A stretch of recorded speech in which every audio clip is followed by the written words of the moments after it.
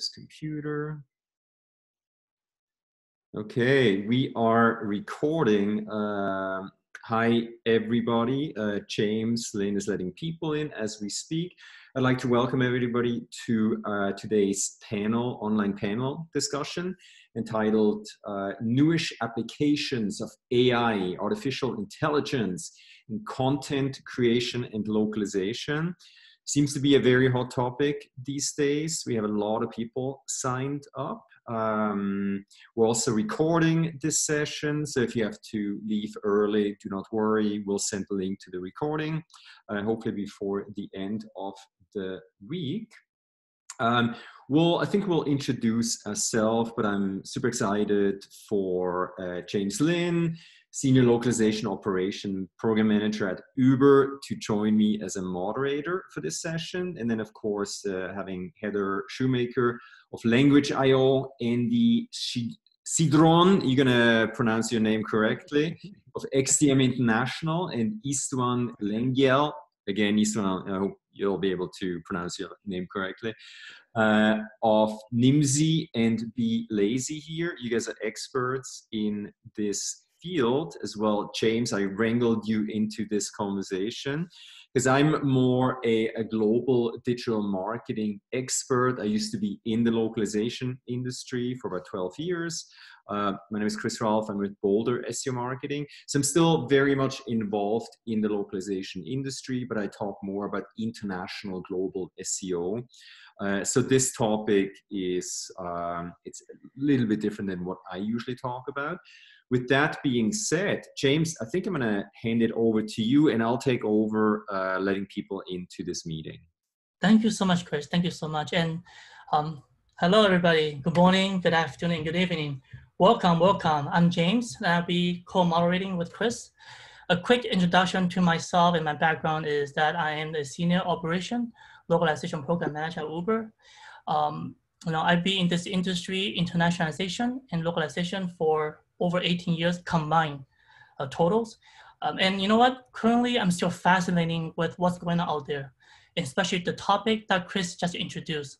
It's just mind-blowing. The what's and the how's make me wondering every day when I come to work on what's next.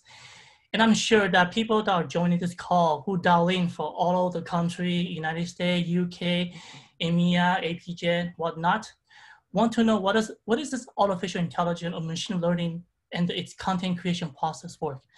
How does AI helps? Does AI provide this reliable content that we could trust one day? Not yet we can't, or can we trust, right? That's the question that you guys will be asking us, hopefully by so many questions. Without any biases or offensive words or even slogan towards our current society, not just from a marketing perspective, but the contents that everybody produce for social networking, user-generated content we're living now. In order to have check and balance, let's have our first and our panelists to discuss this topic in more detail.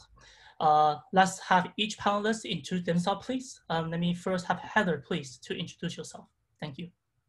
Thank you, James, for the intro. And thank you to all of the participants for attending today. I'm expecting this to be an interesting and fun panel. I'm Heather Shoemaker, CEO of Language.io.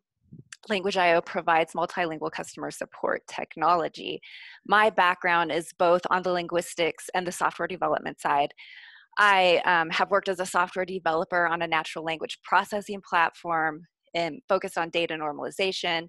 I have also worked as an internationalization engineer, traveling all over the world, helping companies internationalize or refactor their source code so that their software can support multiple languages.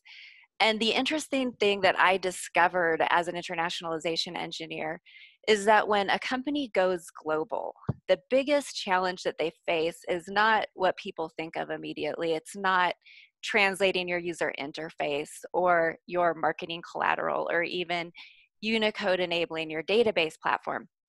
The biggest challenge that companies face when they go global is in providing consistent customer support in multiple languages.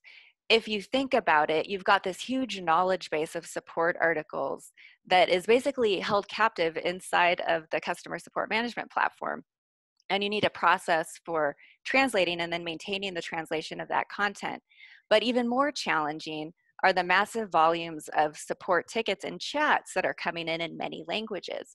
And companies are faced with this dilemma.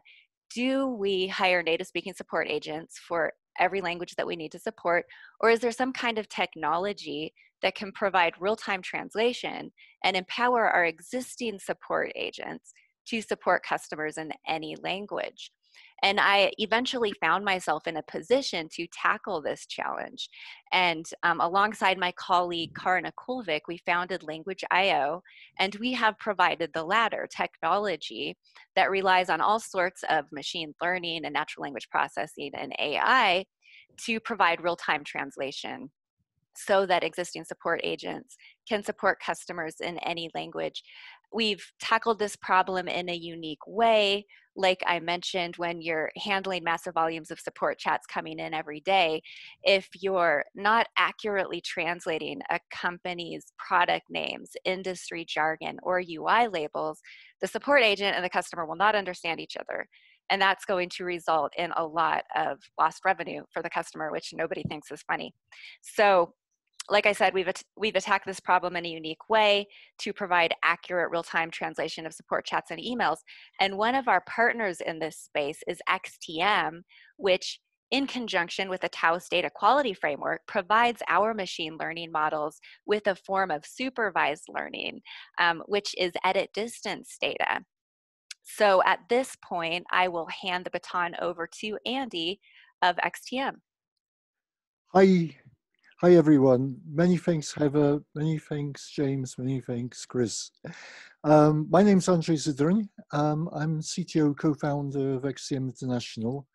I've spent 45 years in IT, 30 of those in conjunction with localization. I've worked for Xerox Corporation, for Ford Motor Company Europe, and for Oxford University Press, amongst others. So I have a big enterprise platform background, designing for scale and reliability. Today, I'll be talking about some very exciting new developments in the cognitive linguistic AI field called interlanguage vector space. Very, very exciting, very new, with massive amounts of potential. So I'll hand back to James. Thank you so much, Andy. Now, Istvan, could you also please introduce yourself? Thank you. Absolutely. Thank you very much for inviting me to speak here, but also thank you everyone for joining this. So my name is Istvan, and I wear two hats, and I'm working on the one hand with Nimdzi Insights as a technology consultant, and this is the hat in which I'm working with enterprises, and I'm working with BeLazy, which I am also the founder of, on supply chain automation, and there I'm working mostly with language service providers. Like I've been also in the industry for, depends on what you call the industry, but with translation, it's been 22 years by now. And many of you know me from MemoQ times, which is where I spent probably the longest time. And then I recently I've taken an interest in something that has been very long in my mind, like providing equal value to translators, LSPs, and enterprises. But previously it was more like just to be fair and just to everyone, independent of their size. But today what I see is that a lot of companies are moving into things like continuous localization, and process becomes king, because these processes need to be much more coordinated, much more harmonized than before. So I've taken like a keen interest in helping everybody in improving their processes. And one of the things that's probably very relevant here is that everybody provides a lot of data. And there is a lot of process-related data, as well as there is a lot of language-related data. And what we need to see is how everybody in the supply chain, everybody in the value chain is able to take the most out of this. And from my perspective, I would like to address the issue of how the process data can be turned to value in companies of any size. Awesome. And then James, sorry, before I hand it back to you to get this conversation started, I'd like to encourage our attendees to submit questions through the Q&A or the chat interface. And then James, you and I, let's keep an eye on those questions. If there are any questions that we should answer right away, let's do that. Otherwise, let's make sure we have a little bit of time at the end to address some of these questions. It's a very hot topic. We could talk about this for hours and hours. So, let's do our best and let's answer what we can answer, or encourage people to think about this in more depth. James, over to you. All right, thank you. So you know what? Let's start with Heather, right? That's the first topic about user-generated content. First question, maybe we can start off is, if you could, right, focus on the artificial intelligence and machine learning, how does this sort of, platform or sort of software is helping the digital content and user-generated content for your company?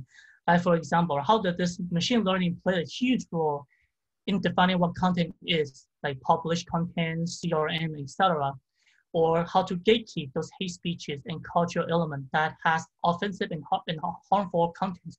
How do you support that? How do you really, define that within the company of yours, Heather? Oh, you're muted, Heather. Sorry. You'd think I'd figure that out by now. I've only been in a few Zoom meetings. Yeah, so starting with the offensive content and hate speech, I think a lot of different components in the customer support world are tackling that challenge today. So CRMs themselves have lots of filters in place to prevent offensive words and hate speech from even getting to the support agents, definitely not in the other direction. And platforms like Zydroń, machine translation platforms, are also developing all sorts of mechanisms for detecting that content and doing whatever it is that you need to do with that content, preventing it from being passed along. As far as employing machine learning and AI to properly translate user-generated content, which was one of your questions, right, James? There were a few of them in there.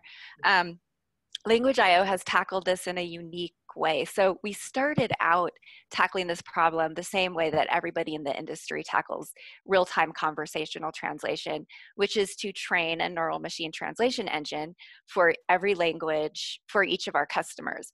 And what we discovered early on was that this is a really expensive, time-consuming way to get accurate translation of B2B, company-specific content. It was taking too long to onboard customers.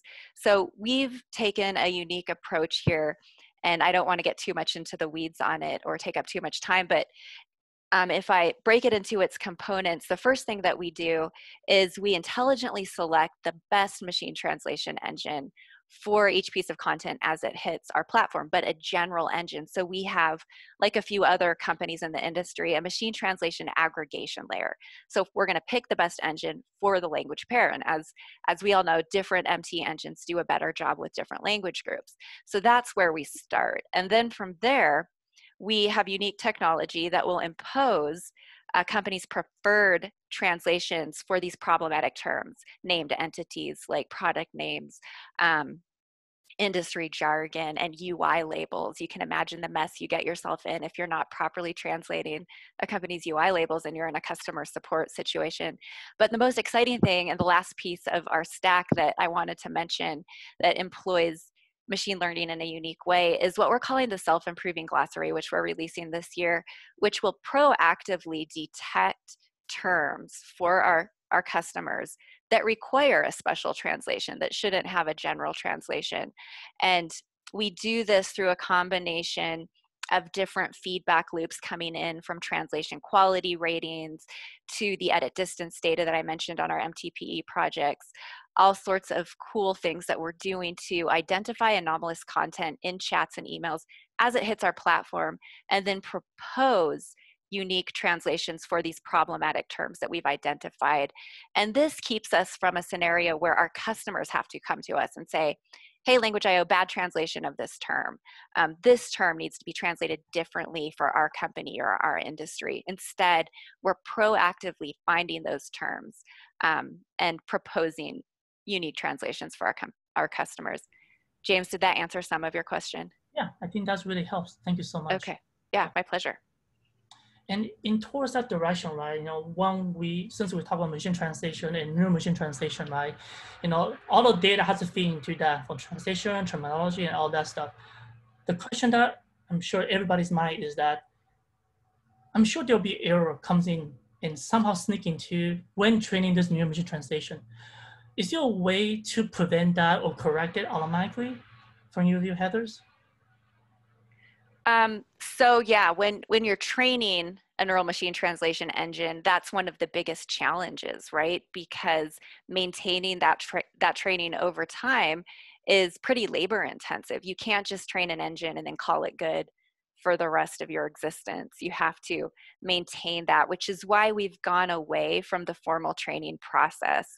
And we've employed these new techniques to, let's say that there's new slang invented. This just happened to us recently, where there was new slang invented in China, and we start getting this term that none of the engines know what to do with, right? Because it's brand new.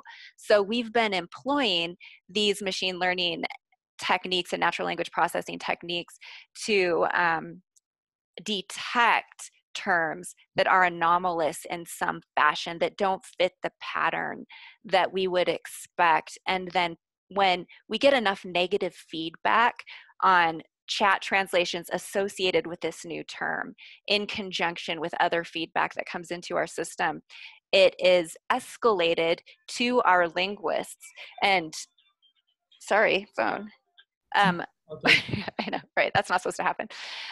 And it's escalated to our linguists, and then we provide proactively a fix for that problem that has popped into our system. Wow, that's awesome. That's awesome. And you know what, during my introduction, I mentioned about slogan, jargon, those, paraphrase that, we, people that speak English have different jargon that we introduce ourselves every day when we're talking to our clients, internal logos and etc.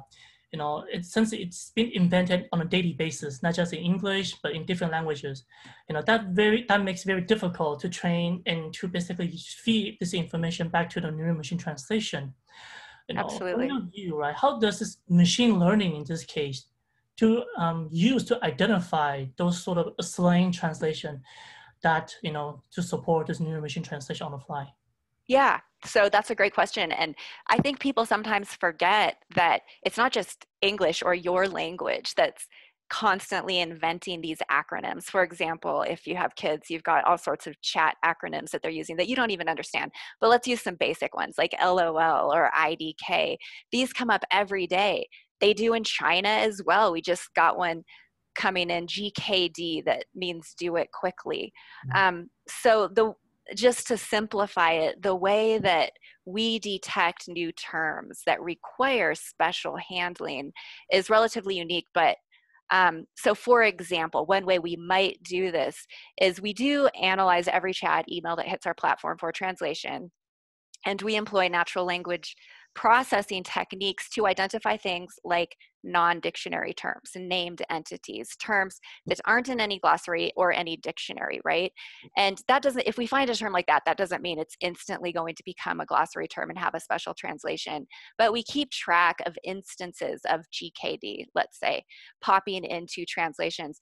And then another thing that Language.io provides is a mechanism by which people who receive our translation, so in the customer support world, that would be a customer or an agent, they have the ability to rate the quality of translation for each chat or email that they see. And when these named entities or non-dictionary terms keep popping up and they hit a certain threshold, in conjunction with the negative feedback coming from this supervised learning feedback loop that we have from a number of different directions, that will put it on our radar and push it to the level that tells Language.io this term, GKD, has seen enough usage in conjunction with enough negative feedback that it requires a special translation. Does that answer your question, James? Yeah. So basically your machine learning is able to pick that up as a data and able to retrain that and feed that information back, right? Exactly. Yeah. Exactly. And you know what? This is a good segue to machine learning, because I know that Andy from the XTM has been working on this mind-blowing the next big thing that we call it. That Andy wants to discuss this, but I wouldn't take over his side, so I want Andy to take over on discussing what this next big thing is. Please, Andy. Okay, many thanks, James. Right at the beginning, let's start. In 2013, Google Research published a paper called Vector Space. What they did, this was Thomas Mikolov and his team, they took the Google News corpus and they pushed it through a massive neural engine. And they allocated 300 vector values. These are trigonometric values to each word in the corpus. And what it does is it actually calculates what the following words are according to the current word and what the most probable word in the current context is given the surrounding words. So this gives you a very detailed way of associating words amongst themselves. So we know language is uniquely human. It's not a scientific notation. It only makes sense in a human context. And as Heather's pointed out, it's constantly changing. But you can actually find amazing hidden meanings through this. So what you can do, given these vector values, is you can actually query logical questions. So you can say, well, if Einstein's a scientist, then who was Mozart? Or what is Lionel Messi? It's quite amazing. Not only that, but you can actually say, are apple fruit or vegetables? You can actually come up with a whole list of what are types of fruit, whether they are fruits that you can that are low-lying like berries or apples and pears. It is truly amazing. You can also do things like work out adverbs from adjectives like quick and quickly. You can work out plurals, irregular plurals like mouse and mice.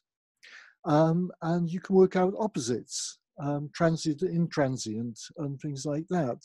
So where can that take us? Well, Facebook looked at this and said, wow, this is mind-blowing.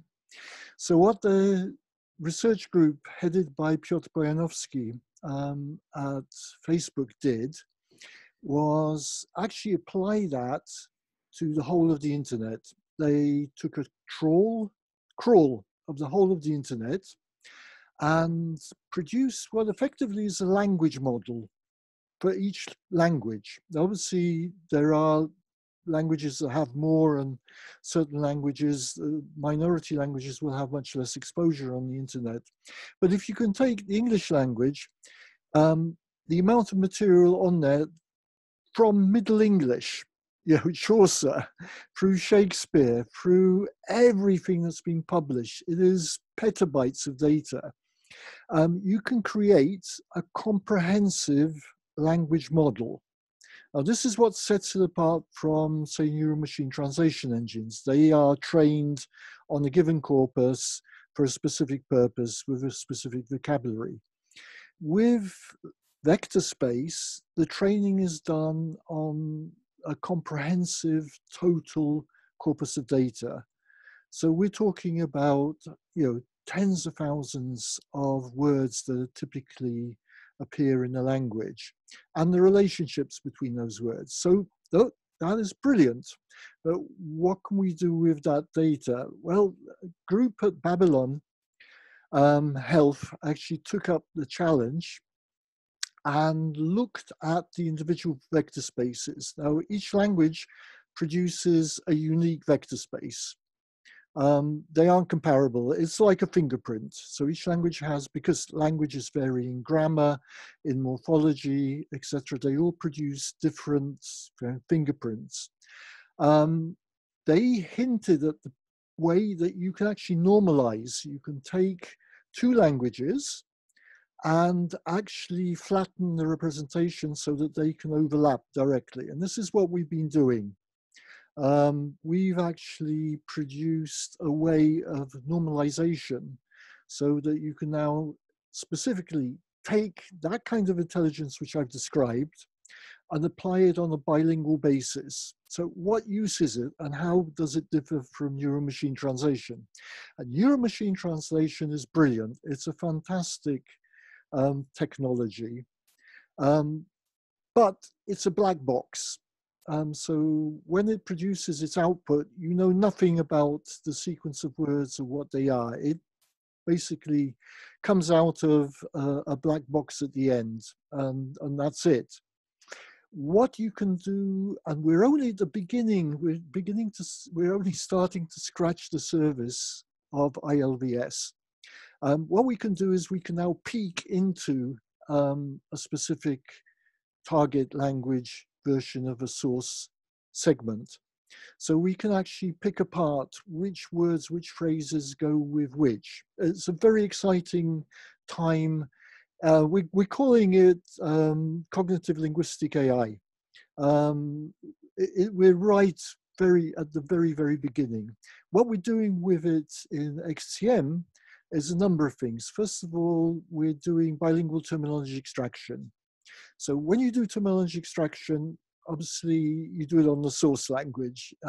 We have now, since the release in June, started doing bilingual terminology extraction. That means taking the identified terms in the source language with an aligned corpus, and we can identify what the target terms are. This, reducing the amount of work that linguists have to do when creating terminology. We do 80% of the work for them. We produce the context and the target and all of the surface forms as well. Because what we do with ILVS is also use morphology. All of the morphological reductions, stemming, so we identify all of the various surface forms for morphologically rich languages, all of the grammatical forms, the genders, etc., and then present that to the terminologists so that they can actually have a final run through.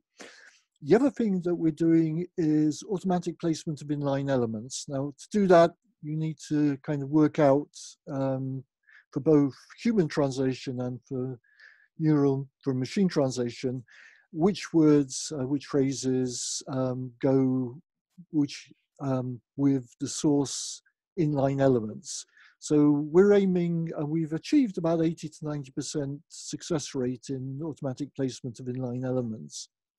The other thing we're doing is our aligner has been acknowledged by vast majority of our, especially LSP customers, as one of the best on the market. We've enhanced that. The aligner was always based on lexicon, so we were enhancing the aligner to use interlanguage vector space to do that. Lots of interesting challenges ahead. Ones that Heather's mentioned, how do we add new words? How do we train new words to add into the ILVS for the languages, and how we can actually make further use. We're planning to use dynamic subsegment matching, so we can actually not only work out words but also phrases dynamically, as from both the translation memory and as a translator is translating interactively, we can work those out. We can also do clever things like spot mistakes or errors. We can highlight for post-editing purposes most probable mistranslations, or where a post-editor should be looking at which segments are suspect. We can also work out automatically the quality output from machine translation engines.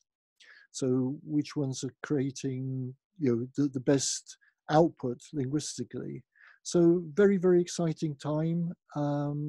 It's, as I mentioned, we're only at the very beginning. The next couple of years are going to be really key. We have a great team in XCM headed up by Dr. Rafał Jaworski. Most of this work is his. Yeah, very, very exciting times. Thank you so much, Andy. This is awesome, right? I mean, you guys heard about this interlanguage vector space. And the application that is about to utilize, what Andy mentioned about the bilingual term extraction, dynamic sub-segment matching, all those are valid points. The question that I think that audience might want to know is that it's based on this whole IL, VT, or VS is based on probability and predicting. How does this probability and prediction works? Like, for example, right, in what threshold does the probability have to reach in order for you to know that, this translation is not correct, or this translation is correct? Okay, you can actually set the thresholds, and they're quite amazing to see. I keep on using the phrase magical. When you see it in action, it can work out synonyms and various things. So if someone has had something like savage and it's been translated as wild, it can work out the probabilities. Typically, it's around 0.45. So the probability values are 0 to 1, where 1 is absolute probability, 0 is absolutely not probable. Typically, anything over 0.45 is significant, although you can actually vary it depending on the type of application that you're doing. So say for high quality alignment, I normally have it at 0.45, but say for bilingual terminology extraction, I'll reduce that to 0.18.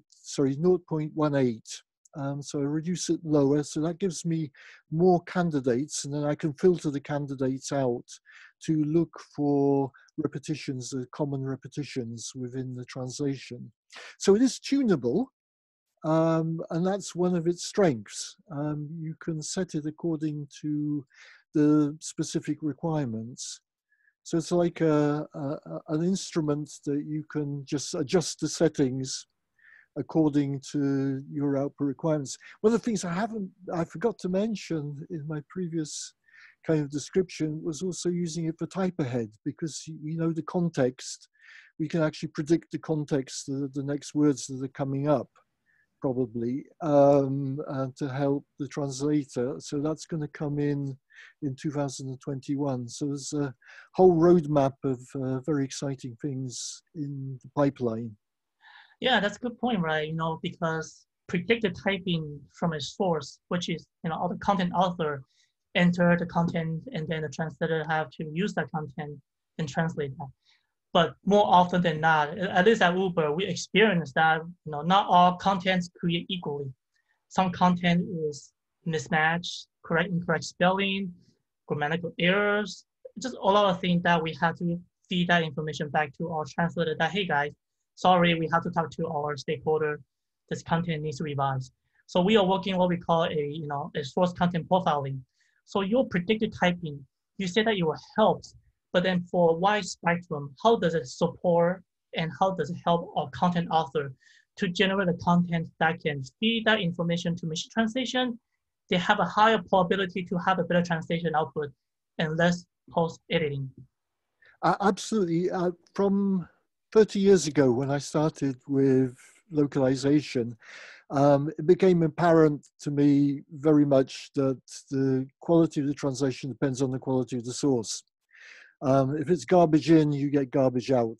I remember sitting in Xerox, my head in my hands, looking at, this was something done by a large American automotive company. It was a paragraph, and the translators had come back to me and said, this doesn't make sense. And I kind of read this and reread it, and it didn't make sense at all. So it is very, very important to be able to control the source. There are a number of techniques around this, and one of them is used in the airline industry, which is the ATA 1000. You have a prescriptive vocabulary. A hammer can only mean either a noun or a verb, but not both. In terms of something like interlanguage vector space, it's a matter of being able to kind of focus the algorithms so that they are attuned to the actual text that's coming in. ILVS can also work on bigrams and trigrams, so it can actually cope and spot spelling mistakes, which is a kind of important aspect. It's something we would love to investigate and see how we could actually use that. There are so many, it's like a new tool, and you are looking for all of the possible ways you could use it. Yeah. But watch the space. Yeah, it's like a new toy, right? Once you have the new toy, I want to play with it more. Sorry, Chris. James, sorry, before we loop Istvan in, we're already 35, so 36 minutes into the talk. We have a good question, I think, from Miklos. There's great application ideas to use neuro-based systems in localization environments. How do you get the data to train these applications? What are the biggest obstacles to collect this data? Maybe a quick answer. I think we're already starting to run out of time here. You can crawl the whole internet. That's internet is big data. It's big. It's big, and it's free, and it's there. Yeah. So that's one answer. That's a quick answer. Love it. Awesome. So you know what? That's a great segue to moving to each one, right? You mentioned about, and we all mentioned about the workflow from the content creation process down to CMS to TMS, and the translator get their translation done, feedback back to CMS. The entire workflow is mind-boggling. So many pieces, so many processes, and so many workflows. And each one, you know, I know that, you know, your company and what you do is to basically evangelize and optimize this workflow. Can you talk a bit more about your ideal scenario? And then the second thing is, how does this AI and ML fit into this entire workflow that you have in mind? Yeah, I think that in this industry, so it's a bit different from what Heather and Andy were doing, because there is an amazing discovery made by mankind a few thousand years ago, which is helping language-related machine learning. It is the notation of it that is called writing. And it's just great that, you know, you can describe any kind of spoken utterance in some sort of a writing, and it's well described, and this is what you're working with. So this data is readily available. Now, the problem is that there is no equivalent for processes. Like, what is the step in a process? I mean, you can build flowcharts, but probably the way you would build flowcharts are very different from the way I would build flowcharts, like the granularity, what's important there. And this is the thing that we see a lot of times, like how hard it is to really capture what is a process. At the same time, we are talking about multinationals having struggles and so on and so forth, which is not a rare thing because of the lack of agreed processes. And then you think about the translation industry, and you mentioned a lot of CMSs, content types, whatever. You didn't mention the number of emails that get sent in this process. I mean, that is mind-boggling. And what I find is that this industry is built on email. It's like we can pretend that we've got systems and we've got data and everything, but in reality, I mean, most people, like, how many times did I see even the enterprise customer sending emails that this and this is ready? There is a click, like you can just move from like under preparation to the status ready, and it would work perfectly well. But somehow there is a control. There is a lot of pressure on people, and there is a lot of pressure on project managers. And it seems that the only way of communication so far is email. And actually, this is the only reason why I believe that project management is very complicated in companies. And because it's like, the lower you are in the supply chain, so let's say you are a translator or you are a single language vendor, the more emails you get. And the more different like workflows you get. So for example, today I was talking to one company that is getting the same end customers translations from one multilingual vendor and another multilingual vendor. The two, they are really hard to harmonize. It's the same content type from the same customer, but still people have devised very different ways. And this is why I think that we've got a bit of a handicap here when we're talking about the process automation as opposed to the language automation, because we are simply not easily understanding what's the process. And one of the questions that I'm asking people usually is just tell me, like, what systems does your content come from? What is the format of your content? And usually I just mean, like, is it a source file? Is it a string? Is it a translation package? Or do you have to work online? And like, how many tasks you need to do regarding this? And then just define what's a task, of course. That is also not a very easily available thing. And like, what's your revenue coming through this stream? And we don't think in streams. And I think that is what is a big issue at the moment. So when I'm talking to companies, what I usually try to preach is get your reporting right. And the only reason why I'm saying this is that for reports, you use data. And your reporting is right if you can understand that data and you are able to make decisions based on those reports. So what I'm thinking is that reporting is a very good starting point to do, because that is giving you the high level understanding of what's happening. There will be points that you don't understand. When you start a new report, there will always be a cleaning necessary. And this is the cleaning that we have not been doing because we trusted people a bit too much on this, that they keep things under control. But then when it comes to scalability, this is becoming a bottleneck because people can keep a number of things. I mean, I remember most of the daily agenda that I'm going to do, but I don't remember next week's agenda that I agreed with people on. Yeah, thank you so much. This is awesome, right? You know, like, since, like, you know, we all as LSP from, I'm sure, audiences here that we are, you know, presenting, you know, one of the questions that I think is that if you are an LSP, should you or we starting using, you know, sort of AI machine translation for like project management today? Like, what's your take on this, Istvan? I mean, for like machine learning, not machine translation. Machine learning, yes. Sorry.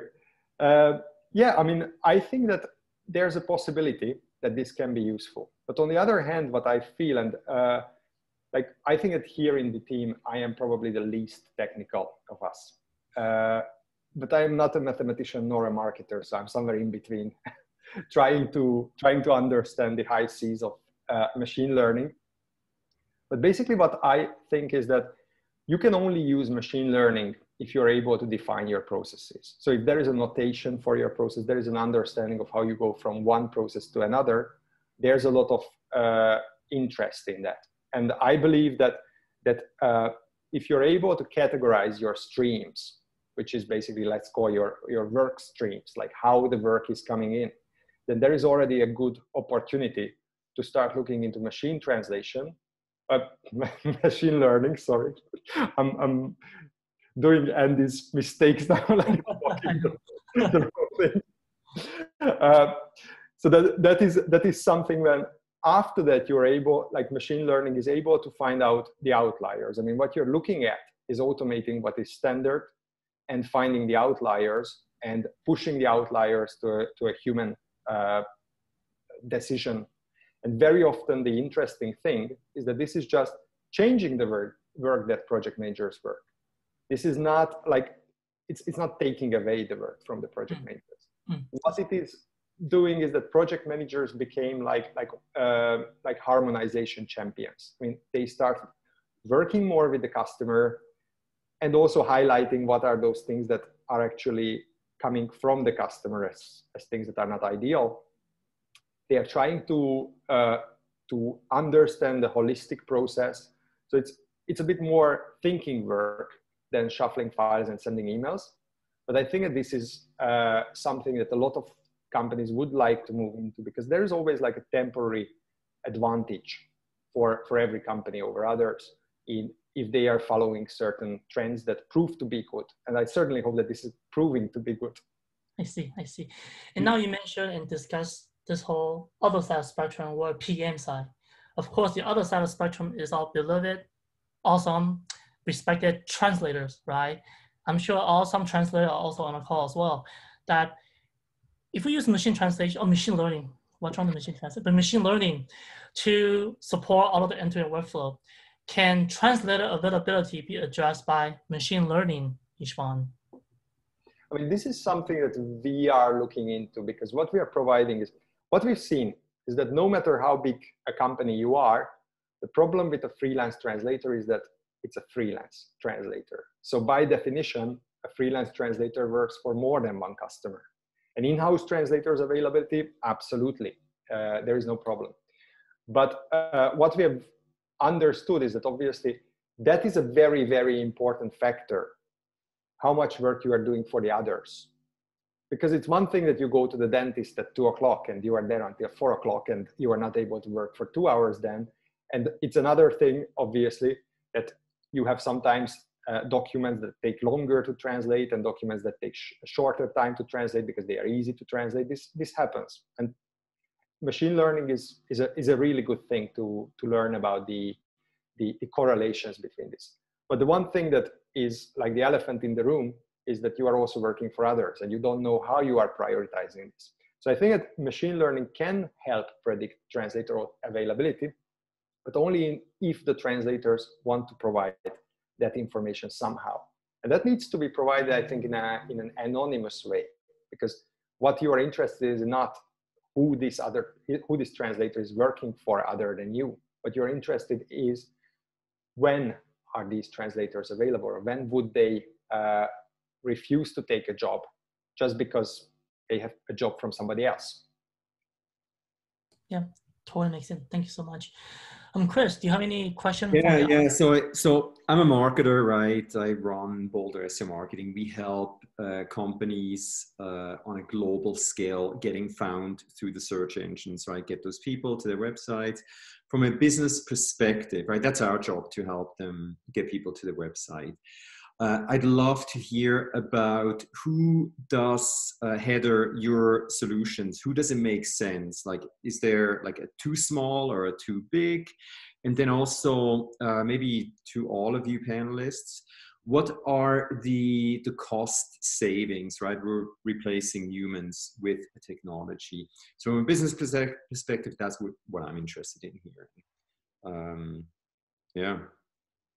So Chris, you asked me what is the right size of company appropriate for our solution as far as providing this automated multilingual customer support solution.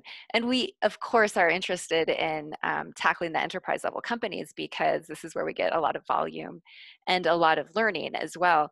But if you think about it, staffing up native speaking support agents across all of the languages that you need to support is an expensive proposition. And so our solution equally helps smaller companies, especially today when to expand, you kind of have to go global.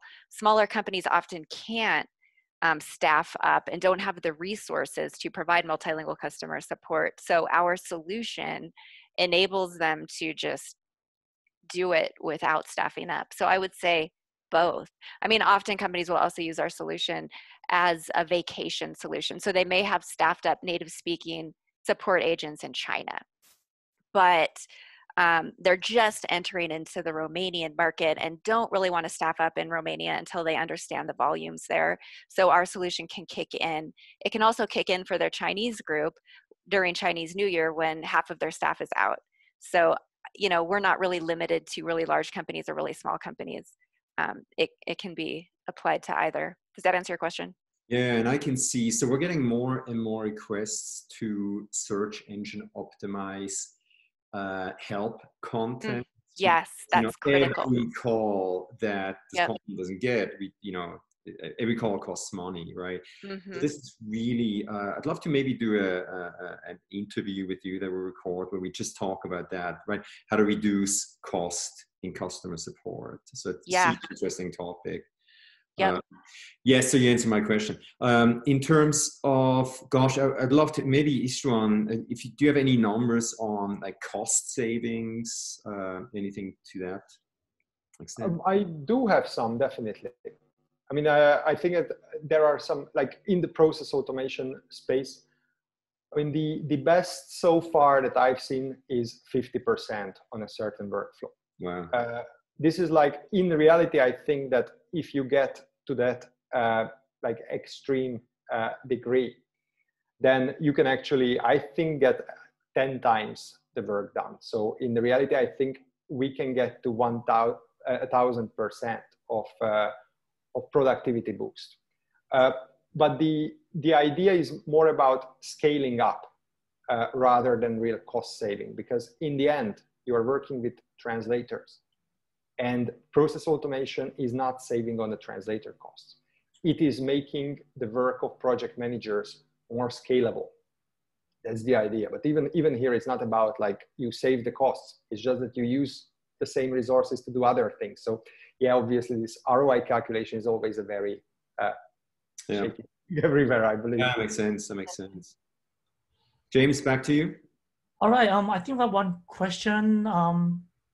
So most companies are now crawling blogs, really like resources, the posts as well as recent news outlet article, basically across various domains. Basically what we have here is that we have a bunch of noises on the contents that preventing for training machine translation and also have a better MTP output. What sort of NLP solution that Andy would you provide to support this type of this issue that when we're trying to train machine learning or this machine translation? I think the difference, James, could you repeat that again? Sorry, I've been chatting with Miklos. Could you repeat could you repeat the question again? Because I caught the tail end. Yeah, of course. So most companies are now crawling blogs, really like resources. Right. I saw that. Yes, yeah. So the answer is basically the whole of the internet, because what we're trying to do is to build a comprehensive model, not one that's actually tuned to a specific domain. So the fact that the data can be dirty is actually irrelevant, because the probability calculations actually overcome that. What's more important for us is to have it to be comprehensive. That's the main thing. I see. And you can't, that's a big difference between ILVS and NMT. NMT, you actually want to tune it based on a specific domain, so you get the best quality. With ILVS, we want to actually throw the net as widely as possible so that we can catch all probabilities, because the data we're dealing with is everything. It's not, say, for company XYZ, we're dealing with everybody's translation requirements. So everything from gaming companies through to life science, pacemaker, repair instructions. So as wide as possible is the very, very best way of doing that. I see. Then how does the content, let's say from technology point of view, that we need a technology terminology? How does your vector space know that this terminology is not coming from let's say a health and science or biology? How does it know the differences between a term that needs to use for tech versus biology? Okay, it can cope with both. And you have to invert the question on its head. It doesn't matter. Which is the beauty of the tool, of the technique. It doesn't matter, because it's the question that you pose is the most important one rather than the answer that you're looking for. So it will know within the context that you're dealing with which is the most appropriate thing to actually provide, because we're not feeding the system, but we're querying the system. So if we were feeding the system, we would want to know absolutely that this widget is a widget in, say, a pacemaker.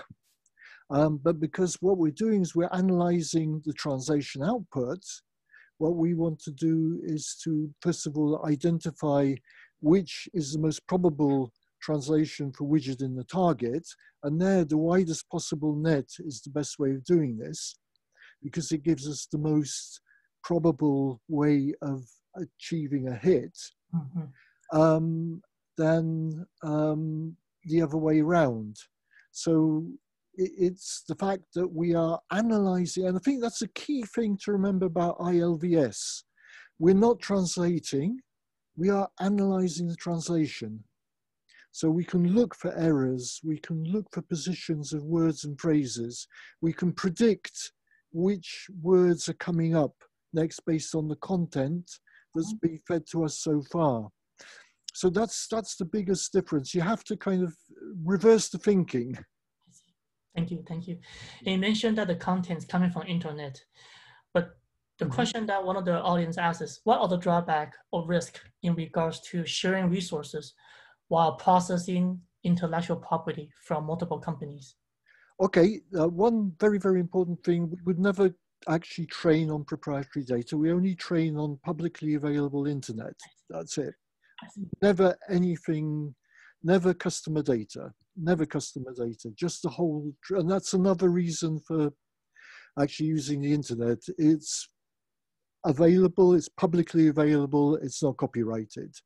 And we would not actually access or train copyrighted material for use by other companies. Companies are like 2-year-olds, they don't like sharing for a start. If you have had children, you'll know what that means. But it's the fact that we can build this comprehensive model based on the whole of the internet. And that's the beauty of the internet. In the end, it is a fantastic resource. I know it gets abused and people, like with all human endeavors, people misuse it.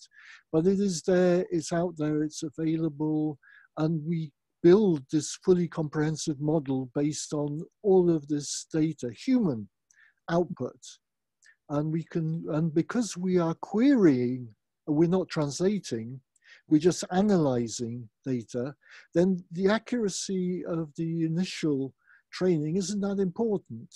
It's the fact that we can, with a higher degree of probability, work out that word A is in fact word B in the target, or that phrase C is phrase C in the target. That's what we're looking for. And to do that, you need to be able to work on probabilities. So, the great mathematicians like Blaise Pascal or the Reverend Bayes are icons here, because they allow us to do all of this kind of investigative work. Because what we're doing is investigative work, analyzing translations. We're not translating, we are analyzing the translation. That's the key message to get across. I see. And you use a vector, like 1 to many vector, to map out other vectors. Yep.